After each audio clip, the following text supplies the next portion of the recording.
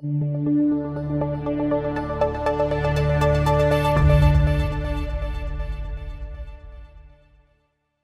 this lesson, we'll walk you through how to set up a one cancels all OCA order using TWS Mosaic. We'll define the objective of the OCA order type, show you how to create an OCA order in TWS Mosaic, show you where you can locate OCA orders within the activity panel.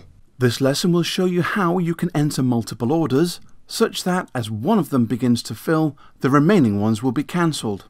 Imagine you've done your research and you've identified 3 companies you may want to invest in, and you've also determined the right price below the market to enter your trades. However, while you don't want to miss an opportunity, you also don't want to commit to all 3 trades, just whichever one reaches your entry point first.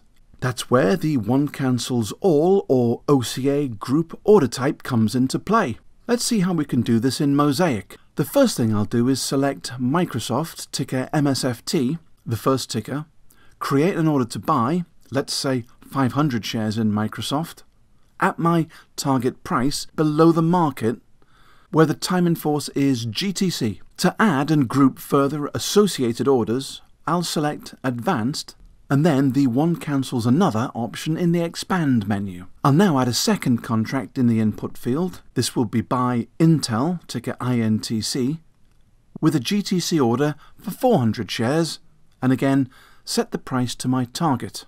When additional contracts are added using the one cancels another functionality, the order entry panel will display the letters OCO plus the number of group members to clearly display the nature of the OCA order.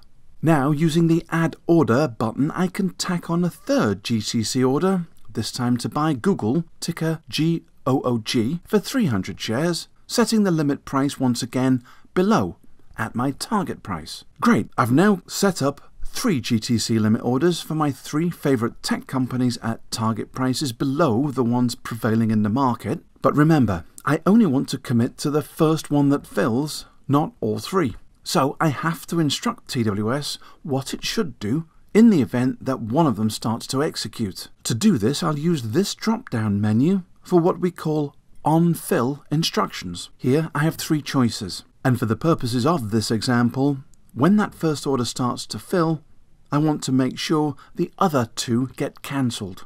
This will be the case if I click on Cancel Other Orders. Now, if I selected Reduce Other Orders, I may continue executing across the 3 tickers and the order will rebalance the outstanding positions. Finally, the choice to provide overfill protection dictates that only one of the submitted orders will be routed to an exchange at a time. This completely removes the possibility of overfill within the order. Remember that the first ticket I entered became the main order. Once you are satisfied with the variety of input choices for your order, as I am with mine in this example, I'll transmit it by clicking on Submit. Once I do, the order preview window will display all orders in the OCA group, which is also assigned a number. The initial order appears first and shows the additional ones as group members. You'll also see that the order confirmation window shows your estimated post-trade margin impact. Note the footnote stating that the estimation is presented for the main order only. This is important because if your main order was a futures contract as opposed to a security, your margin requirements